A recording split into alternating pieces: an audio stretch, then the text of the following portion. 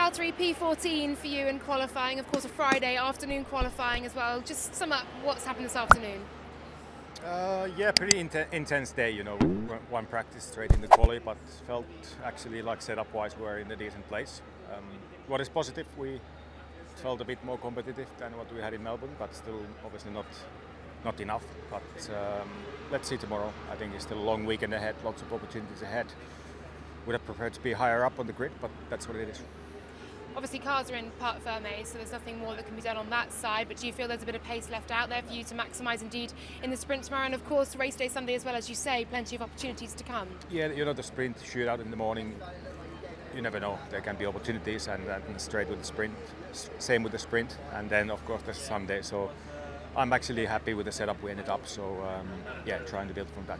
Lance, it looks so close out there as it has been all year. What was it like out there for you? Yeah, it was close. The car felt good, but we had some DRS issues. Yeah, Q3 especially, I didn't have DRS, so that cost some time. And I guess that must really hurt heading into the weekend when the car goes into part ferme. Yeah, I mean, it's just free lap time down the straights, so that was frustrating, but we just got to try and sort that out for the race, and then, yeah,